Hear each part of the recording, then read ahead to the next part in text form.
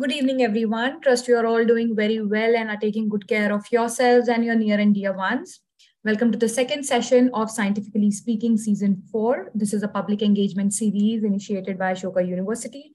The aim is to connect high school students and anyone who's keen to learn with interdisciplinary scientists who are trying to solve complex problems. My name is Yukti and I'll be your host for today's session. I'm leading the academic communications work here at Ashoka University. Prior to joining Ashoka, I finished my PhD in chemistry from Tata Institute of Fundamental Research, Mumbai. So without much ado, I will quickly introduce our speaker for today. We have with us Dr. Lasya Samhita. She's the Assistant Professor of Biology at Ashoka University.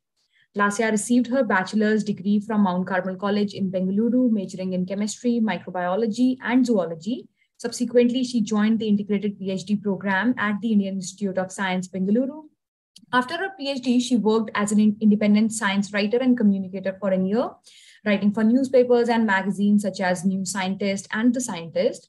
And then she returned to research with a DBT Wellcome Trust India Alliance Early Career Fellowship at the National Center for Biological Sciences, Bengaluru, where she developed her ideas on how errors in protein synthesis could aid in adaptation. Going forward, her lab will explore problems at the intersection of molecular biology and evolutionary biology in the areas of protein synthesis and antibiotic resistance. In today's session, Dr. Samhita will bust some of the common science myths using real-world examples. In particular, she will focus on work of a renowned Indian women scientist and Odissi performer. Her name is Dr. Priyambada Mohanty Hijmari. She studied how lost body parts can be regrown in some organisms at inappropriate places, and more is what Lasya will be shedding light on. Before we begin, I will request our audience to type in their questions during the session, and we'll address them after the talk. On that note, I would like to invite Lasya. We are very excited and look forward to your session today. Over to you. Thanks, Yukti. Shall I share the screen? Sure. Okay. Hello, everybody. I'm really excited to be here at this forum today and also honored to be a part of this popular science talk series, which has had such good speakers in the past.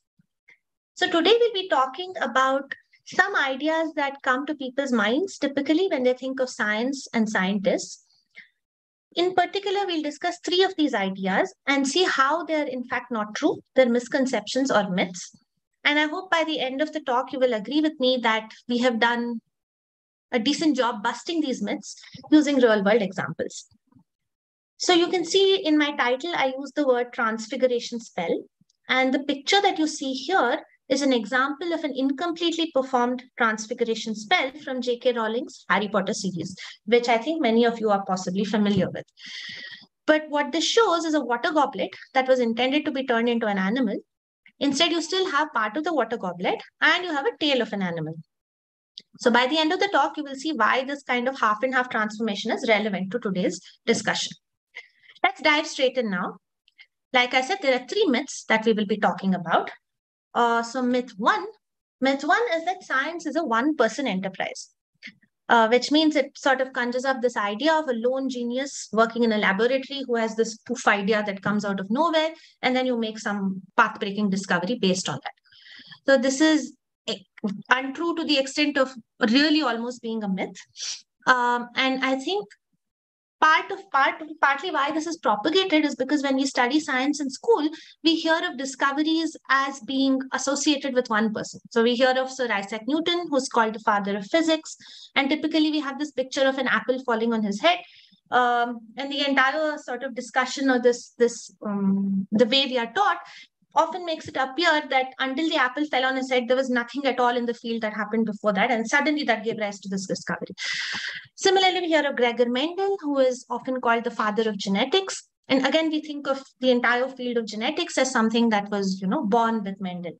Now, it's true that in both of these specific cases, these people did completely transformative work that defined fields for generations to come.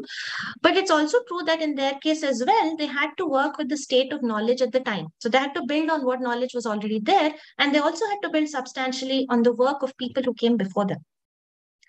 This is a while ago. Particularly in modern organized science, there is no question that almost everything that is done, published, and discussed is a multi-person enterprise. Just as an example, let's look at the last three Nobel Prizes, 2019, 2020, and 2021, that were given for biology or medicine. You will see that in every case, there is a minimum of two people, and in two cases, there are three people cited. Now, the Nobel Prize has a limit of three people, so you can't award it to more than three people at a time. If you could, you would often see more than this number. The bigger point I want to make here, though, is that behind each of these prizes, in addition to these two or three people who are listed here, in fact, there is an entire army of people who worked in their labs. So PhD students, postdocs, maybe lab managers, technicians, and so on, who are not listed here. So it's often easy for us to associate discoveries with one or two people and forget that behind them, a huge number of people contributed to the finding. I think in recent times, one sort of phenomenon, you could say, that has really brought to the fore the fact that science is interdisciplinary, involves multiple people working together, and that can be speeded up by multiple people working together, has been work during the COVID pandemic. So we've all now been through the pandemic for 2 to almost 3 years. And what happened very early on when COVID came in 2020, is that there was a burst of ideas and experiments from the world over. So you can see in this slide, which is a sort of cartoon depiction of a famous Japanese painting, it shows a deluge of papers. Now, these papers and ideas came not just from biologists, which would sort of be the default expected people who would contribute to understanding about viruses, but also, say, from engineers who came up with better and better ways of filtration, building masks, which all of us used, came from physicists and mathematicians who worked on models, because it was important to understand how fast the virus spreads, how it spreads, how virulent is it. So if one person catches it, what are the odds that another person in the vicinity of that area will catch it, and so on. So many people from different areas of expertise contributed to this deluge. Let's see some specific examples of work that sort of is representative of a multi-person enterprise. So one of the first things that was important to do during COVID was to gather data on symptoms, because you wanted to know who really has COVID and who has some other viral infection or some possibly a bacterial infection. So one had to work on collating symptoms and say, okay, if you have this set of symptoms, you probably are down with COVID. One also had to work on viral biology to understand how the virus is replicating and how it may be causing infection. Now, coming to the understanding of viral biology, it relied very heavily on work done with one past pandemic and another epidemic. SARS, which you all heard of, that is severe acute respiratory syndrome, and MERS, which is a Middle Eastern respiratory syndrome, which, as the name suggests, was restricted to the Middle East, but was nonetheless a very severe infection while it lasted. Had we not done work on these two, it would have taken us much longer to understand the biology of the virus during SARS-CoV-2 infections, that is during COVID. Now, many of us, and probably all of us here in this audience, must have Googled on a fairly regular basis to look at graphs like this during COVID. So this graph on the y-axis shows the number of cases in millions. On the x-axis, it shows you how many new cases came up in successive, this has a 20-day gap. So every 20 days, how many new cases came up in various different continents and countries. Now, while we were sort of very easily Googling and looking at these, it's important to remember that a lot of different people contribute to the generation of graphs like these. And that's not even just scientists. You need public health workers. You need people who will collect data at local centers in each city, in each town, in each village, put it together. You need people who will collect it, combine it, and so on. So you have scientists, you have non-scientists, you have reporters and journalists, you have science communicators, and various other people who enter this enterprise. The other important thing to do was to compile sequences of viral genomes. So because people wanted to know how fast is this virus changing? How fast is it mutating? What does it mean for us if the virus mutates? Is it getting less infectious? Is it getting more infectious, and so on? So to get to all of those kinds of questions, you first have to understand what is the genome of the virus when you isolate it from different parts of the world. So this sort of compiling of viral genome sequence data and infection data across the world had already been started earlier. And I'm just taking the example of two particular websites that did a very good job of compiling this. One is GISAID, which existed since 2008. GISAID compiled data on influenza infections, and it also got on very quickly to COVID. Nexttrain.org is a more recent enterprise, and Nexttrain did a beautiful job of collecting sequences, again by working with multiple people collaboratively across the world, compiling these sequences and making them available to the public. I'll just show you an example. This is a screenshot from my laptop. And what this shows is the distribution of various different strains. These color codes, it says A1, 1.1, A2, etc. Each of these is a different viral strain. And you can see from these pie chart-like figures, the distribution of how much of that strain is present in a given geographical region of the country. But note that this is not for COVID. This is for monkeypox. This is for different variants of monkeypox. Now, monkeypox, as I'm sure most of you have heard again, is a very recent infection. So the fact that so quickly we're able to pounce onto a recent infection and map this is evidence of the fact that processes were set in place so well during COVID. And we're able to now be in a state of what is called pandemic preparedness, at least as far as this goes, this sort of compiling of information goes. Now, across the world, there were also multi-institute consortia of experts because it became important to combat misinformation. So not only was it important to make sure that we got good, reliable information and spread it to the public, but it was important to combat panic. And for example, taking of fake medicines, promotion of something that people would claim was a vaccine much before vaccines were developed and so on. So this was done by, as I said, many people across the world. I'm only listing 2 sites or 2 consortia that worked in India.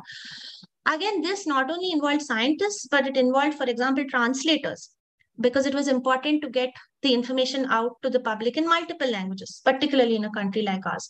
Of course, it involved science communicators, it involved doctors, it involved teachers, and so on. Finally, from the beginning, it was clear that all of this work on COVID is ultimately aimed at finding a way to deal with the virus. So either a vaccine or a drug. And we know now that, we have, most of us, I think, are vaccinated in this audience, most if not all. And the process of producing, testing, and making publicly available these vaccines happened in record time. So no vaccine before COVID has reached us in less than a year's time, because most often vaccine development is a slow process. You have to test on large populations, and the initial stage itself takes a long time. Again, part of the reason this was accelerated was because SARS vaccines, work had been done on SARS vaccines previously. But another big reason why it was accelerated is because of the huge multi-person, multi-institute collaboration that happened across the world. So people shared information, people shared expertise. There were public enterprises that jumped onto this, private enterprises, this sort of a public-private partnership, and so on. So now we had not just one, but several, more than 10 vaccines that have been generated across the world. So I hope I have convinced you for this part that A, science builds heavily on past discoveries. B, organized science is a global as well as an interdisciplinary enterprise, and that collaborations make science better and make it faster. Right. So let's get to myth 2. What is myth 2? Myth 2 is the idea that doing science means that you have to be cooped up in a lab. So this is obviously not a very pleasant idea. One gets the feeling that you have to be in a dark place and probably mixing chemicals. You can't step out. And a lot of cartoons of scientists also show cobwebs, people with long beards and squinty eyes who, it looks like they've never seen the sunlight. So this, I think, can be disproved by the work of many people. But let's start by thinking of this idea that there are some sorts of questions in science which in fact you cannot ask in a lab. So I will take a slightly extreme example, which is animal behavior for large animals. Clearly, if you're working with elephants, you cannot bring them into a lab. But it doesn't have to be an elephant. It can be various other sorts of animals, even animals that are much smaller. Because if you want to observe how animals are behaving in the wild, you are not sure that bringing them to the laboratory is replicating the same conditions. So in many cases, ecologists, evolutionary biologists, naturalists do their work outside in the wild. And this is not the only kind of work that needs to be done outside. Let's say you're working on something that improves, say, agricultural yield, or you're working on biopesticides, and you want to see how these biopesticides work out in nature.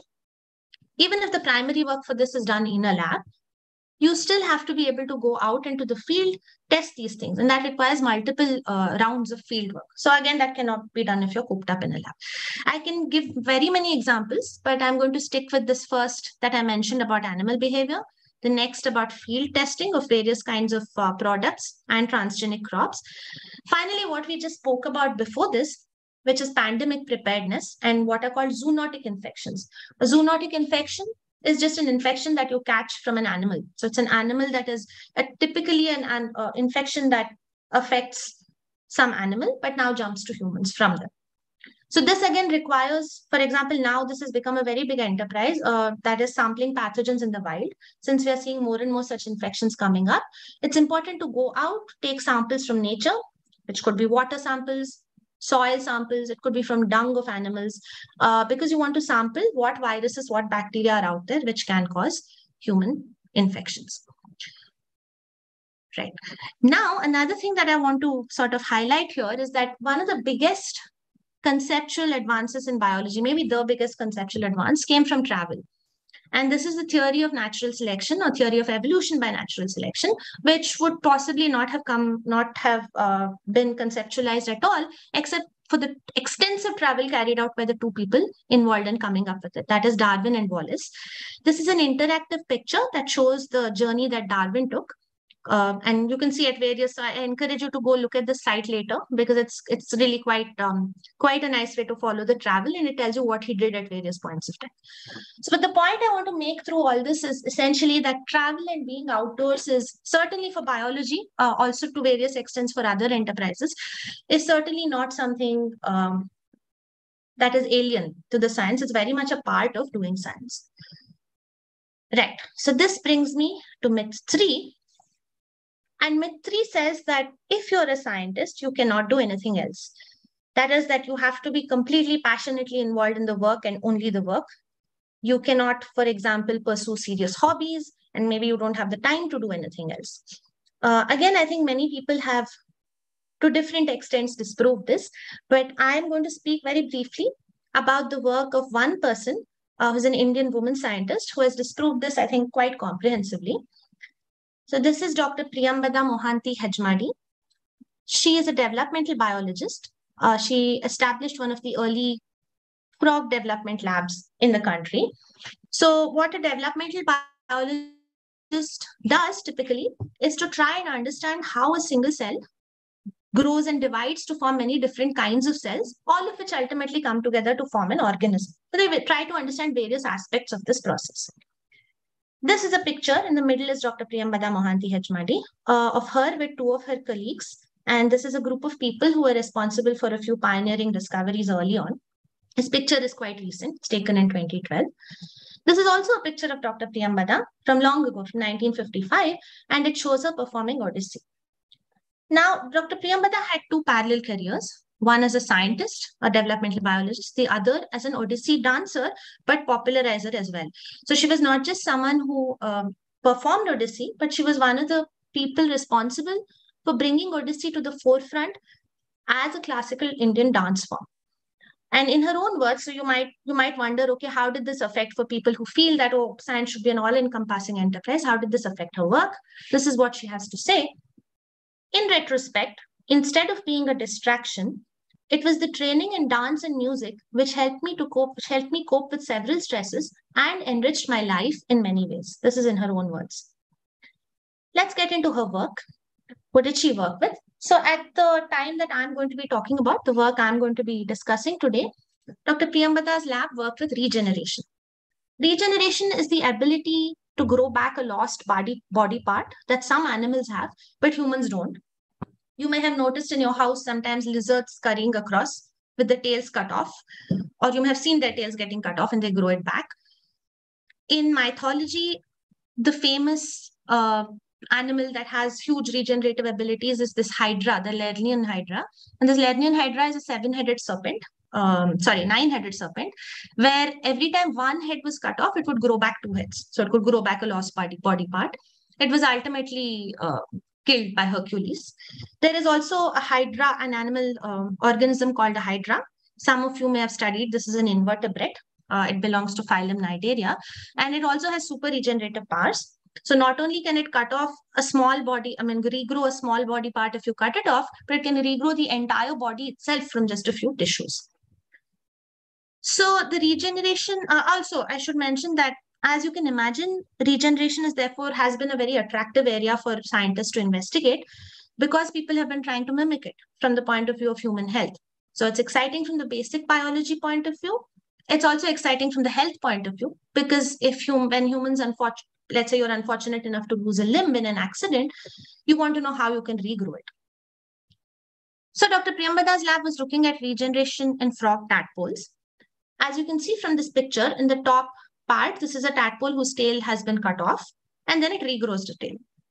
What they were trying to understand was, how is this process affected by some externally applied chemicals? And the specific chemical they were using was vitamin A, which is, I think, a name familiar to all of you. It's a vitamin. Why were they using vitamin A? Because vitamin A was already known to impact development. So it was known that vitamin A can do some strange things and perturb normal development, but they didn't know how it would impact regeneration in a vertebrate model. Interestingly, what they found was, when you treat these tadpoles, cut off tadpole tails, with vitamin A, instead of regrowing a tail, it grows legs. So it's like some information has been misplaced, and in the body, instead of telling this tadpole to grow a leg, has somehow told it to grow a tail. It has somehow told it to grow legs. You can see that extended treatment with the same vitamin A, this is for 1 day, this is for 5 days, results in a really sort of messy structure where you have not just 2 legs, but up to 7 legs growing. So this was at the time, this is something called a homeotic transformation. Homeotic transformation means one organ grows in place of another, so wrongly or at the wrong place. And at the time, this was a pioneering finding, because nobody had seen this so clearly in a vertebrate model. However, it was already known that there is something called homeotic transformation. And in fact, it was known which genes are likely to control this kind of a process. This came from a lot of studies that were done in fruit flies, or Drosophila, which some of you may have heard of. This is an example of a Drosophila, in magnified Drosophila head. Instead of antennae, as you can see here, it has legs. So this is a mutant called antennapedia, where instead of antennae, you have legs. And they knew that this comes from a mutation in something called a homeobox gene. That's the name of the gene. So what are these homeobox genes? I'm taking the fruit fly as an example here, because a lot of the early work was done with fruit flies. Essentially, homeobox genes are a set of genes which tell a developing embryo where to form which organ. So it lays down the body plan, and it sort of gives signals to say, okay, as you're growing, you form a leg here, you form an abdominal part here, you form a wing here, a mouth part here, and so on. What is also interesting is that the way these genes are laid out, if you read left to right, look at the color coding, corresponds to the organ that it controls. So the green, which is right at the back here, or the first gene here, is right at the back of the organism. The red, which is right to the rightmost here, corresponds to the mouth part in the front of the organism. But what was even more sort of stark, as people did more and more work, was that this was not limited to fruit flies, or for that matter to tadpoles, but seemed to apply across all life forms. So this is a mouse embryo, and you can see that in mouse embryos also, there's pretty much the same sort of layout. There's green here, there's yellow here, there's white here, and then there's red finally. So it was already known that a mutation in the gene, such as a homeobox gene, can cause this kind of homeotic transformation. What was not known was, why should adding vitamin A make any difference? Now, I don't have time to get into the details of this, but very briefly, what people found a few years later was that there are receptors for vitamin A-like molecules near these homeobox genes, specifically for a molecule called retinoic acid. So it turned out that you can have this molecule come and bind on the DNA, and then tell these genes, okay, now you make a leg here, or don't make a leg, make a tail here. So basically, occasionally mess up the normal body plan that is laid out during embryonic development by these genes. So just to give you a sense for a recent discovery that has come about related to regeneration, because we started by talking about regeneration. So something very exciting, which suggests that in frog tadpoles, there might in fact be a single gene control of regeneration. So like I showed you, there are many homeobox genes, and the process of development is a complex one, typically controlled by many genes. So the idea that you can mutate one gene and that changes whether or not you can regenerate is an exciting one. This is a gene that happens to be called C-answer. The name is not important. But the point is that if you just overexpress this one gene, as you can see here, you can make a separate head, a separate eye. If you remove the gene, it turns out these tadpoles can no longer regenerate. Now, with respect to Dr. Priyambada's original finding, there are still a lot of open questions. partly because they worked on a model of an Indian frog. It's called Uperidon, and not the popular frog model which is used elsewhere, which is called Xenopus. That's a South African frog. So a lot of the genetic tools and other molecular tools that are developed for the other frog are not available for this one, partly because of that reason, and partly because it is intrinsically difficult to do these manipulations in larger animals like frogs, multicellular vertebrates. We don't have all the answers. So, for example, we don't know precisely which cells are responsible. Are there stem cells? What kind of stem cells? Which ones are responsible for making this in the original observation that they made? What receptors work? Precisely which genes that control limb development are activated? Why are they activated there? So, these are some fundamental questions that have still not been answered over 20 years after the original discovery. But I hope that from today's talk, you will carry away these points. Primarily, one, that science is a multi-person, interdisciplinary, and collaborative enterprise. Second, that doing science definitely does not mean being cooped up in a lab. Finally, that when you're a scientist, you can most definitely pursue other interests. That brings me to the end of the presentation. Thank you all for your attention. And this is a cartoon by Quentin Blake, which shows people doing many different things. And I hope you will all go ahead to do whatever you want in your lives as well. Thanks. Thank you so much, Lasya, for that engaging and insightful session. We do have a lot of questions from the audience, so let's just dive straight into that. So we'll start from the simplest. Somebody is asking, what is a virus and where do viruses come from? Oh, okay. Right. Okay. What is a virus? Where do viruses come from? Good question. What is a virus? Actually, people in some sense, people haven't yet fully answered. But okay, viruses are sort of at the border of between living and non-living organisms. And if you're asking with specific respect to COVID, the virus usually has some genetic material that it has either DNA or RNA inside it, and it's covered by an outer covering, which is typically a protein. So in terms of chemistry, the virus is some genetic material covered by some protein. In the specific case of COVID, it was an RNA virus. Where do they come from? They're just like any other, living organism. We think it has come through years of evolution. It has it has come through years of evolution like any other living organism. And if you're asking where does it come from to infect humans, in this specific case of the COVID infection, again, actually, we don't know 100%, but it's a good guess that it jumped from bats. So it was infecting bats. And then it started causing infections in humans. And this can happen sometimes when contact between animals that carry the infection and humans increases. And you can have viruses that mutate and are now able to cause infections in humans. You sort of answered the next question from an audience member who was asking, is COVID also a zoonotic disease, and did SARS-CoV-2 transfer to humans from bats? So the second part has already been answered by you. Yeah. Although we don't, okay. We sort of don't 100% know, but it's the best guess, yes, that it came from bats. Okay, sure. So, Lasya, someone is asking if researchers take appropriate measures such as wearing PPE kits, etc., while they collect samples from, say, cow dung or affected organisms while pursuing their research. Yeah, they should. Absolutely. I mean, under ideal conditions, they should. Because, yes, exactly, as you point out, quite apart from the risk of infection with a zoonotic infection, you might just the fact that, you are dealing with things that may be unhygienic. There's other bacteria, other viruses that even normally infect humans, which you might contract. So yes, you should be using something like a PPE kit, at least a mask and gloves. Sure, thank you. So the next question is, although solving a problem involves pursuing an interdisciplinary and collaborative approach, but defining the problem has to be a single person enterprise. What is your take on that? Someone is asking that. Okay, that's a nice question.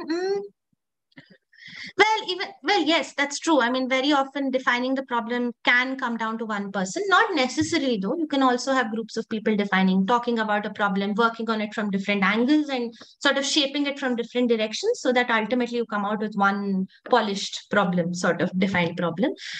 But yes, so what happens typically is also, let's say somebody has a problem defined already, as you say. But in order to explore various aspects of the problem, you may need different expertise, and you may not have all of this expertise yourself. Let's say you want somebody to build a model, but you're not someone who has mathematical knowledge. So you want to take the help of someone who's good at computation or mathematics. Or maybe you want to use a fancy technique. You want to purify something or do something else, and you don't have access to this equipment. That's another reason. So skills is one thing, equipment is another, why you might collaborate. Or even without any of that, just intellectually, conceptually, you may want to beat out the idea. You might want to come up with some angle to the problem that because you're the only person who's been thinking about it, you haven't come up with it. So it's always useful to talk to people and discuss too. Even normally, right? It doesn't have to do with science. You might see different angles of something, some idea, something you have in mind, just by talking to people. Thank you. Thanks. Someone is asking, Lasya, can genome sequencing be controlled in the lab to decide which manipulation takes place? Okay, they are specifically asking about overexpressing the genes in the lab and how it's done. Overexpressing and how it's done. Yeah.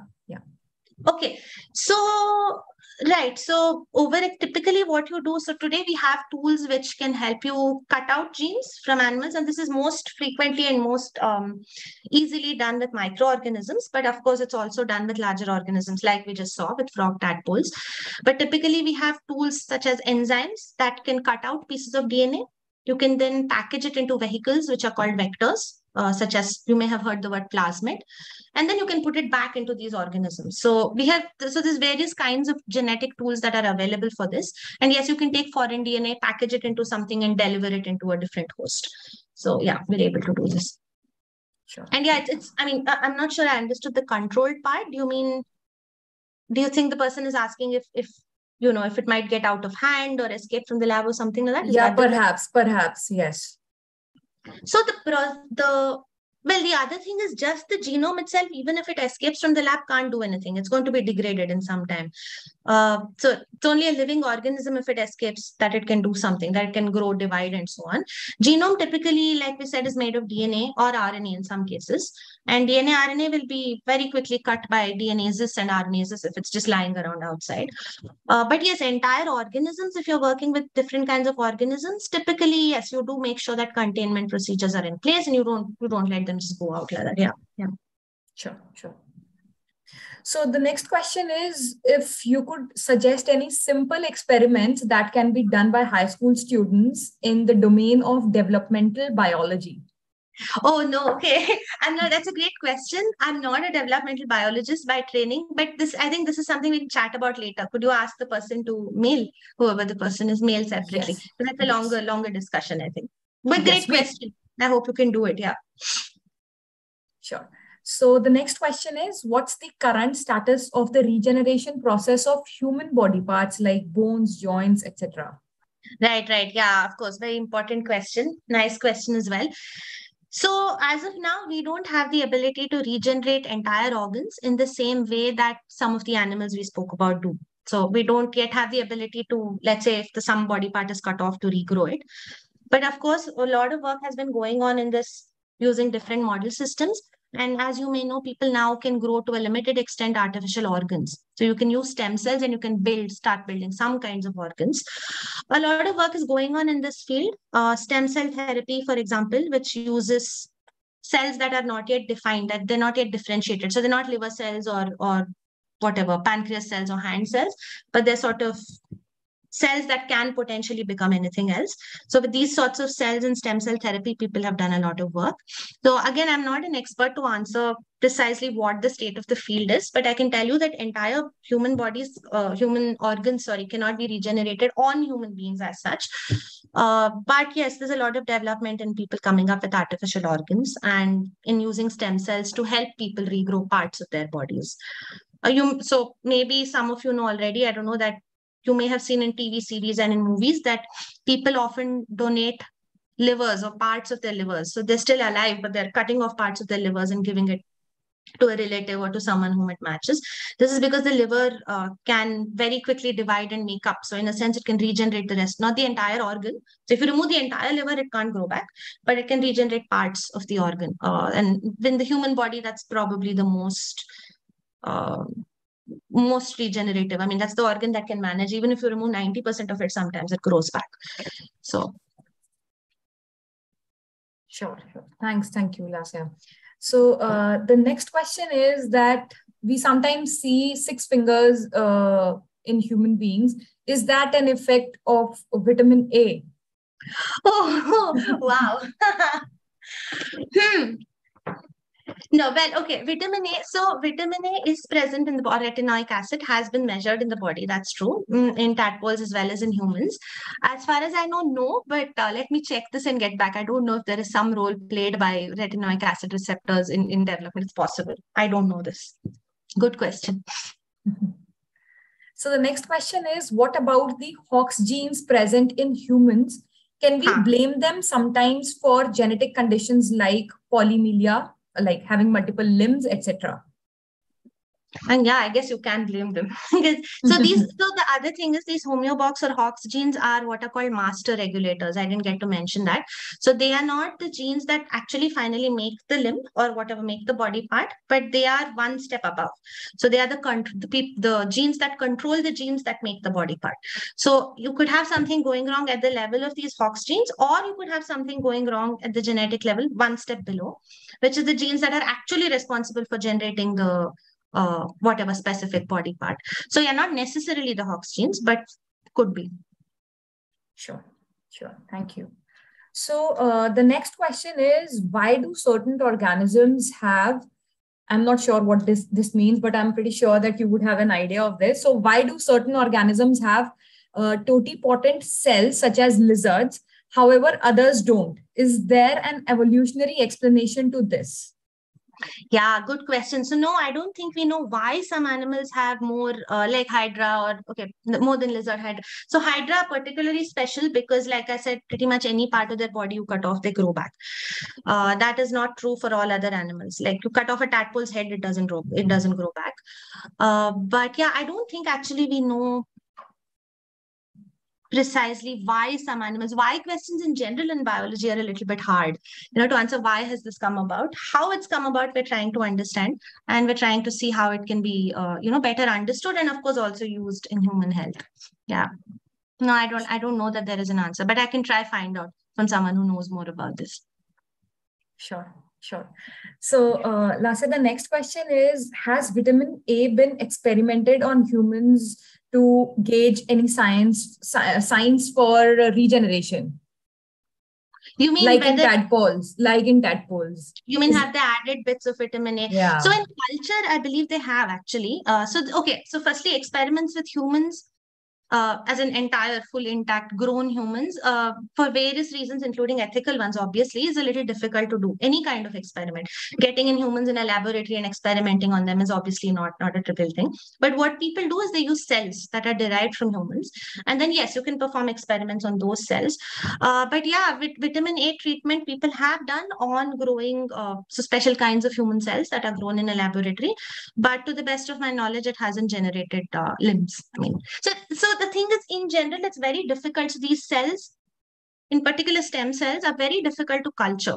So that's why it's taken so many years for people to come up with good ways of growing stem cells, because nobody really knows what is the best ideal medium in which they would be present and happy inside the body. Right? So you want to come up with that perfect combination which will keep them happy and keep them in a position where with XYZ trigger, they should form the organ you want. So that sort of has been an extremely difficult process. But after years of work, people are managing it for some organs, which is how they're also starting to build artificial organs. Yeah. Okay. So the next question is regarding monkeypox. So somebody is asking, what is monkeypox and is it similar to coronavirus? Oh, okay. Good question. Maybe I should have said that. No, it's not similar to coronavirus. Monkeypox is a DNA virus. That's like we just spoke a little while ago. Some viruses have DNA. And some viruses have RNA. So coronavirus looks as if you look through the microscope, it looks like it has a crown on its head. That's why corona. Corona means crown. This one belongs to a different group of viruses. It's called pox viridae. So it's more related to, say, smallpox or cowpox, those kinds of viruses, and it has DNA inside. So yeah, it's not similar, but okay, if you're asking what is monkeypox, it's also an infection that has recently, a zoonotic infection, as the name suggests, from monkeys, monkeypox, that has recently been hitting the news because in fact Delhi had a couple of cases. Kerala has had cases. So in India, it's still limited, thankfully. But in parts of Europe there have been many more cases. So there has been some concern about this viral infection and how one deals with it. But so far, it's not been very severe, which is a good thing. Thank you, Lasya. So the next question is, why was vitamin A used in this particular experiment rather than just directly using retinoic acid in the tadpole culture? Would this have a different outcome? Okay. That's a good question. Yeah. Okay. So, right. So the time I'm talking about, as we went through the talk, I told you about things that were done in the past and then more information that we got later. At the time that this was done, people knew that retinoic acid like molecules could have an effect, but it was not very well worked out. For example, it was also known, and this is again something that more work has been done on recently. It was also known that there are other chemicals, something called a fibroblast growth factor that people have worked a lot on. So these two were the big candidates, retinoic acid-like molecules and fibroblast growth factor. And so they used a retinoic acid-like molecule, which is vitamin A. But in fact, other people use retinoic acid as well. You're absolutely right. Not everyone used vitamin A. And in mice, for example, mouse embryos, retinoic acid was used. And with retinoic acid, around the same time that this observation was made in tadpoles, with retinoic acid, they found a similar observation. So in the case of the mice, it was with the vertebrae. They found that extra vertebrae were coming and vertebrae were forming where they shouldn't be present. So yes, you could use either. Yeah. I don't actually know why at the point that this lab decided to test vitamin A, they used vitamin A and not retinoic acid. Yeah. Sure. Thank you, Lasya. So the next question is, where exactly are stem cells found or where are they produced? Oh, okay. So firstly, stem cells are found, I should say, all over the body, technically. So, the stem cells, the liver, the stem cells in the whatever, the head, in the limbs, in bone, and so on. But in an adult body, so because typically you're concerned with when someone has an injury or something else, you're not an embryo, right? You're a baby or you're an adult. In an adult body, it's very difficult for us to pull out stem cells from most places because there are very few of them. And like I said, we haven't developed good ways to culture them. So in the case of human beings, you may have heard that most often the source for stem cells is the bone marrow. Pull it out of the bone marrow because the bone marrow has an actively dividing stem cell population and it's easier to get larger numbers. But technically it is present. I mean, stem cells are responsible for giving rise to all organs in the body or everything in the body. It's just that when you want to pull it out of adults, it's typically done from bone marrows in humans. Thank you. So the next question is, if you could shed some light on the similarities between Nipah virus and coronavirus. Are there at all any similarities between the two? Sorry, 1 second. 1 second, sorry. Wait 1 second. Parul, could you repeat what you're saying? I'm losing this a little bit. I'm so sorry. No worries. So someone is asking, are there any similarities between Nipah virus and coronavirus? Nipah, N-I-P-H. Nipah. Yes. Oh, okay. Okay, I don't know specifically about are there similarities in what. Well, it's also a zoonotic infection, which means that it's also transmitted to humans. In fact, also from bats. So yes, that is a similarity. Transmitted to humans from bats. It is a virus for which we have had outbreaks in India before. It's, what else can I tell? It's a different kind of virus. It's something called a paramyxovirus. So in that sense, it's different. It's known to be transmitted by fruit bats. It's known that human-to-human transmission occurs. We've had it in India. Yeah, I don't know enough to give more details. It can cause encephalitis. This I know. That is, it can cause brain infections.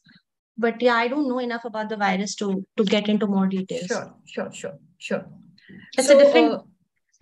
Sorry, Lasya, you were saying something? No. I was just saying it's a different group of virus, but yeah, it's similar in that I guess it also causes a zoonotic infection, and we've had it in India for a while actually on off. Yeah.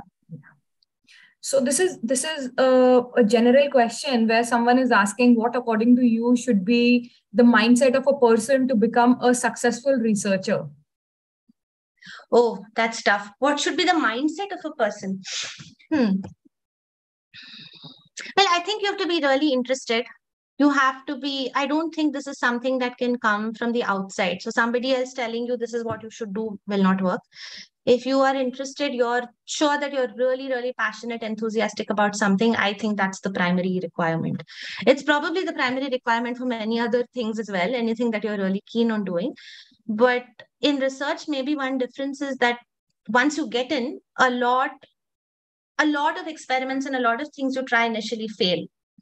So it's useful to have a passion for the work, and to know that an experiment failing doesn't mean that your idea has failed, or doesn't mean that you in any way are a failure as a scientist. So it helps to have passion for the work. It helps to,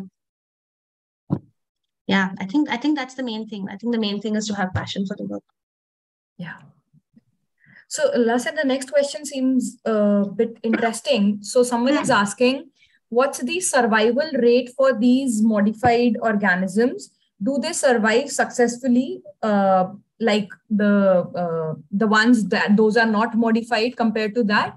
And if yes, is there any research into how offsprings of these organisms are affected? Oh, wow. Nice question. So I'm guessing modified means you're talking about the homeotic modification. Right. So yeah, as you can imagine, animals that have 7 legs, 6 legs, and they're modified to a large extent are usually sick. Yes, they don't survive very long. But because they don't survive very long, the question of what happens to their offspring, I mean, they don't end up having offspring. But yeah, it's a good question. I don't know. I should look this up for organisms that are homeotically transformed, in cases where people have looked at their offspring, how long they survive.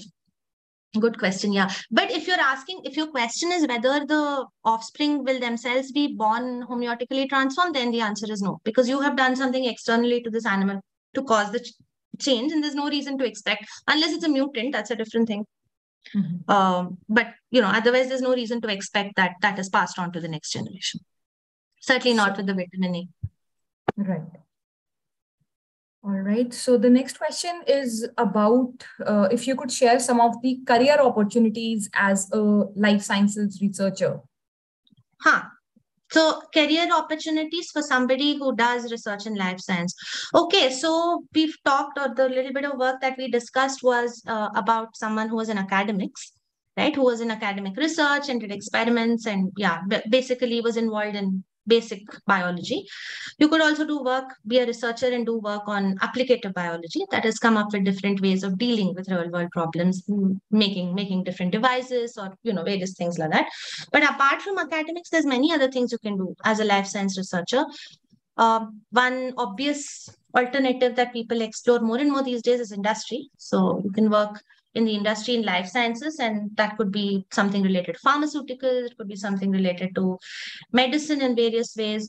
It could be something that's not even directly related to pharmaceuticals or medicine. There are even professions now, such as life science consultants. So you can be somebody who's got a PhD, let's say, or who's forget the PhD, who's worked deeply in life sciences, and you have knowledge that other people find useful, so that they want to use you as a consultant and say, hey, I'm thinking of building this device or doing this, is it a good idea? But apart from industry, you can be a writer, you can be a communicator, you can be involved in determining policy. There's a lot of different things you can do as a life science researcher. Sure. Thank you, Lasya. So the next question is something not exactly coming from your talk, but maybe we can just take this up. So someone is asking, the sheep Dolly that was produced, I guess, in Edinburgh was a clone. And correct. So is cloning a form of genetic regeneration? Interesting. So the way that regeneration was defined here was during this talk, and the typical way in which the word regeneration is used is, as the word suggests, regeneration, right? So you've already generated something, you're removing that or in some way damaging it, and it is regenerated. Now, in the case of cloning, you're doing something entirely new. So no, I would not say it is regenerating, because what you're doing, and what happened in the case of Dolly also, is that you're taking some cells from an adult organism, and then taking that, okay, then I'm taking the case of Dolly, you're taking some cells from an adult organism, and then somehow you're doing things to the cell, inducing it to divide and then form another complete organism on its own. That was the cloning performed with Dolly.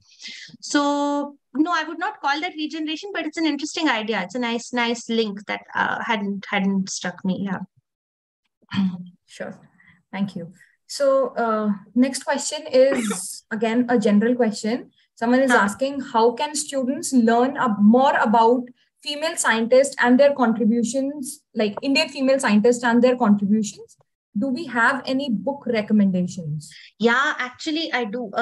Okay, I've forgotten the title. I can look and get back to this, but please Google thelifeofscience.com. Okay, so these people, the two women who run thelifeofscience.com, have put together a really nice book and a calendar specific to women scientists across the country. And if you are active on social media, yay, okay, super, you have the calendar. So Yukti has the calendar. There's a book as well. I think actually it's called Women Scientists in India, Women Scientists. I guess, yes. I have it. I forget the title. But if you're active on social media, you can follow them on Twitter. And they frequently, you'll see in that Twitter thread as well, you'll see the name of the book, how you can buy it, you can get hold of it. And it's a really nice production. And I strongly recommend that anybody interested read it. Really nice. And yeah, I mean, I think for all of us, certainly for me, it brings up the names and contributions of people that we have never read about in textbooks. So even if you do a science degree, you've never read about in textbooks. So I think it's really nice. So it's a huge effort and it's really nice. Yeah. Thank you. Also, like the next question is, how easy or difficult is it for the researchers from different disciplines to communicate while they work on the same project, solving same problem? So today, I think in today's day and age, not difficult at all. Because of course, right, with the internet, with exactly what we're doing now, we're all sitting in different places talking here. So with the way communication has developed, I would say not at all difficult today. I mean, the difficulty is not about technology, but probably more about making time, everybody coordinating, particularly if you're in different countries, coordinating across time zones. But I don't think that's such a major difficulty. The main thing is smoothed out. So today, no. In olden times, before the internet, before communication was this kind of communication, digital communication was popular. I would guess yes, harder than now, but even then people talk to each other, they wrote to each other, they discuss many of the things we went through while we were talking about work today. Darwin and Wallace in the Voyage, for example. So people had extensive correspondences with other scientists, naturalists, people who are interested in their fields. They wrote letters to each other. When they published something, they shared copies of what they had written, discussed with people, of course, met people in person as well when they were local. So yeah, I think in today's day and age, I would say not difficult at all. Yeah. Sure. So I think we'll take this as one last question and then we'll sort of wrap this session up. Which type of research, according to you, is better, experimental or computational, or a mix of both? Is better. Okay, I don't think either is better. They're both very nice in their own ways. It depends on the question you want to ask. Obviously, it's nice if you can approach something from both angles. Like you do the experiment, and if it is a question that is amenable to computation, then you try. You sort of see what the answer is from a computational point of view. And sometimes from computational techniques, if you predict something, you want to be able to do the experiment to show that, look, I predicted this on the computer and now I've shown that it works, or I've shown that it doesn't work and this is why I think it doesn't work. Either way. But yeah, no, I don't think there's any better or worse. That there are two different ways, can be two different ways of approaching the same problem. And computational work certainly does not mean that a single person is working on that problem. It also involves a lot of collaborations, because this is, of course. Yeah. Yes, of course, absolutely. Yeah. Well, not necessarily. Then either of it. See, you can also, it's true that, just to sort of move to the other end from everything I've been saying, of course, it's true. You can have a single person working in a laboratory, doing experiments and then come in. This has happened in the past. It's not like it's never happened. Come up with specific discoveries. But the point I'm trying to make is that in order for any large consensus discovery or some big step forward to happen, it's extremely rare in today's world, because by the time that happens, you've already had multiple people involved. The initial primary discovery that sparks interest may indeed come from one person. That's quite possible. Certainly, certainly. Yeah. Thank you. Thank you so much, Lasya, for taking time out for such an enriching and engaging session today. We have Thank gotten you very some, much. The questions were really, really, really cool. Some of them were googlies as well. It was right. very Sure. Thank you so much. So with this, we come to the end of today's session. And before leaving, I will really request you all to please take a minute to share your feedback. The feedback form is now available in the chat box. And the next session of Scientifically Speaking Season 4 is scheduled on Tuesday, which is 6th of September at 6 p.m. Indian Standard Time. And the session will be delivered by Professor Vasudev Maji. He is the Assistant Professor of Chemistry and Biology at Ashoka University. He will talk about microscopic warfare and human health, how the microbes sort of fight our battle sometime. I would also like to inform our audience that registrations for the undergrad program starting next year, which is August 2023, are now open.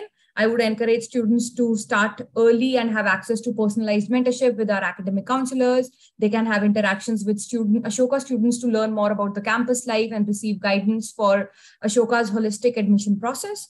And Ashoka does offer pure sciences BSc honors degree, including physics, biology, chemistry, mathematics, computer sciences, as well as interdisciplinary majors in computer sciences and mathematics, and computer sciences and entrepreneurship. So with that, we come to the end of today's session. Thank you so much for joining us. Thank you, Lasya, once again for being a part of Scientifically Speaking Season 4 and sparing time out for this engaging session. And we look forward to your participation in the next session on 6th September at 6 p.m. Till then, take care and stay safe. Thanks so much.